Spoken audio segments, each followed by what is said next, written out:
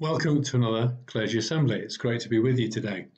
Now, all through this term, we've been thinking about forgiveness, but not just about how we can be forgiven, but how our forgiveness actually changes the way we relate to other people.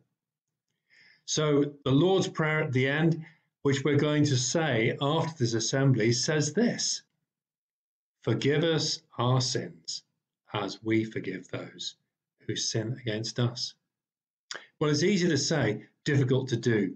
And I'm going to tell you a story about someone who found how they could find forgiveness even when they'd done some really awful things.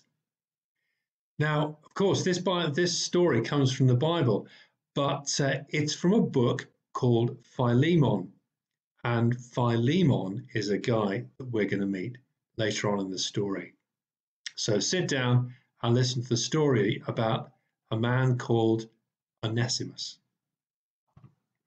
Have you ever wanted to hide, to get away from a problem?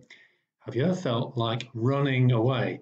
Onesimus knew what it was like to feel miserable and angry. Onesimus was a slave. His name meant useful. He lived many years ago in the days of the Roman Empire when rich people had slaves, and they worked for them, and a slave had no choice but to work hard for their master, who ordered them about. And Philemon, his master, was certainly rich, for only rich people could afford slaves. He kept his poor slave Onesimus very busy, and Onesimus got very tired and very fed up. But one day, everything changed. A traveling preacher visited their city, Colossae, and the preacher's name was Paul. You may have heard about him before. So this is the story of Onesimus, the runaway slave. It's a story we can pull together by reading the letter Paul sent to Philemon and trying to piece together what had happened. We don't get all the story. It could well have happened like this. Living as a slave was hard work. Onesimus probably started work early at sunrise and worked all day. His master, Philemon, gave orders such as, "Go and clean my chariot." Onesimus was tired, but he had begun cleaning at once. He was a slave, and slaves had to do what they were told or be punished. As he cleared the chariot, Onesimus daydreamed about running away. Could he escape without being caught by his master or by Roman soldiers? Philemon gave new orders. "Get my chariot ready. I'm off into Colossae to hear this new preacher, Paul. He's telling people about Jesus, whom he claims has risen from the dead. I've got to hear this." A short while later, Philemon joined the crowds, listening to preacher Paul tell them about Jesus. We don't know what Philemon said to Paul, but maybe he asked, "You say God can set us free. What do you mean? I'm not a slave." Paul had an answer. "You may not think you're a slave, but you are. You're not really free, are you? You may not think you're a slave with a master who orders you around, but you do and say things that are wrong. You hurt others, and that hurts God. That makes you a slave to the wrong things you do." Philemon thought about this, and he slowly realized, I suppose you're right. I am a sort of slave. I do lots of wrong things. He wondered what to do, and Paul had an answer for that as well. God longs to forgive you if you are sorry and to help you to change. That's what Jesus came to show us. Philemon wanted to hear more, so he invited Paul back to stay at his house. It wasn't easy for a proud Philemon to say he was sorry to God, but he did. Philemon became a Christian. He opened his home as a place for Christians to meet and worship. Everyone seemed happy. Onesimus was happy too, but for a very different reason. His master was too busy to notice what Onesimus was doing, and at last his chance had come. He could escape. Onesimus crept through Philemon's house, packing things he would need to make his escape, and he tiptoed across the courtyard and down into the street. He moved quickly and quietly, dodging in and out of the shadows. If he was caught, he knew he would be in big trouble. Soldiers would be on the lookout for him. So he hid during the day and moved on in the darkness. He made his way down to the sea. He had to get far away. Someone might see him, tell the soldiers. He wanted to get to Rome. It was a long trip overland, so he most likely headed there by ship. He made it. A ship was ready to get sail for Italy.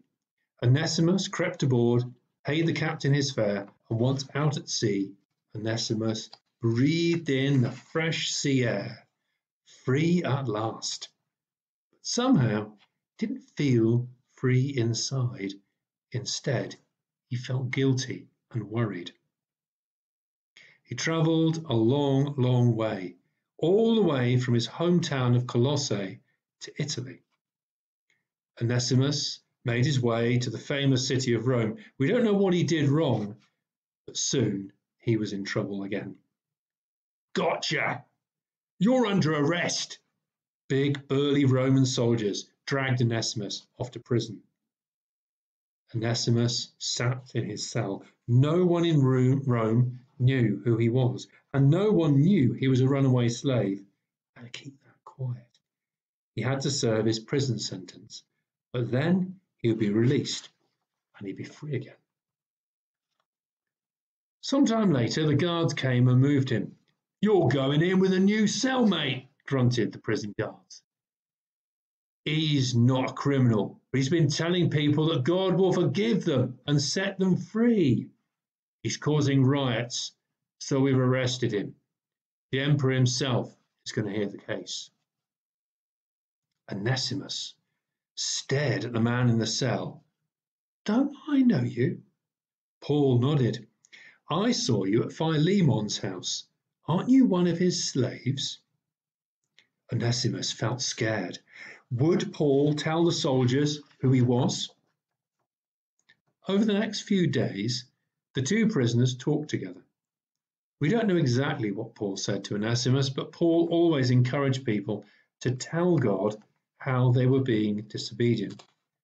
Paul always told people how Jesus had died on the cross to take the punishment for sins, so we could be forgiven. Paul also spoke about putting our lives right with God, with those we've mistreated. We do not know when Onesimus decided to confess the bad things he had done and ask Jesus to forgive him, but he decided to put his life right with God and become a Christian. Paul hadn't finished. There are things you need to sort out with Philemon too. Onesimus' jaw dropped. Philemon will never forgive me. I've nothing left now. How can I repay him? Paul thought for a while. I'll do what I can. I'll write a letter to Philemon telling him that I will repay anything that you owe. Before long, wasn't long, when, Oi, Onesimus, get your kit together, you're out. The prison guard threw him out into the street. Onesimus breathed in the fresh air, free again. What should he do? Stay in Rome or risk going back to Philemon with Paul's letter? It was time for this slave to be brave.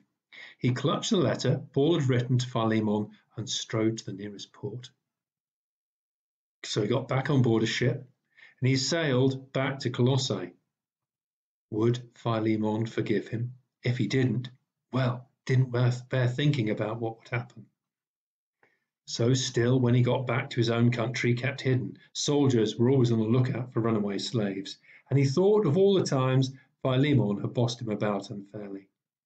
Would Philemon treat him as a runaway slave, or as Paul had asked him in his letter, as a Christian brother? During the day, he picked his way slowly back through the shadows towards Philemon's house. He was a runaway slave after all. Did he deserve to be forgiven? At Philemon's house, he wiped his brow and gulped. His trembling hand reached into his bag and took out the letter Paul had written. It started, "Dear Philemon, please welcome Onesimus as you would welcome me." Onesimus knocked, and the door opened. The big figure of Philemon appeared, casting a shadow over him, and, well, we don't know what happened next. Turns out that the letter we've got is the letter that Philemon was given by Onesimus. But you know, there's a story of a very important and very useful bishop called Onesimus. Do you remember? He was called useful. That's what his name means.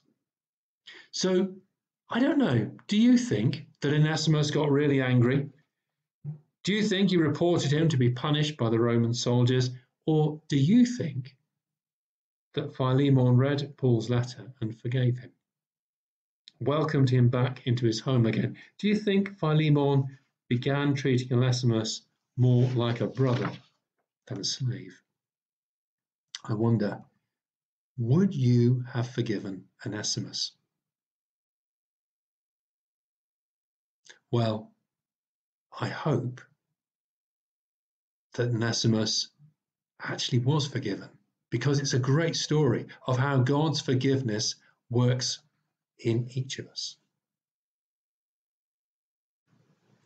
Let's pray together. Our Father in heaven, hallowed be your name. Your kingdom come. Your will be done on earth as it is in heaven. Give us today our daily bread, and forgive us our sins as we forgive those who sin against us. And lead us not into temptation, but deliver us from evil. For the power and the glory are yours, forever and ever. Amen.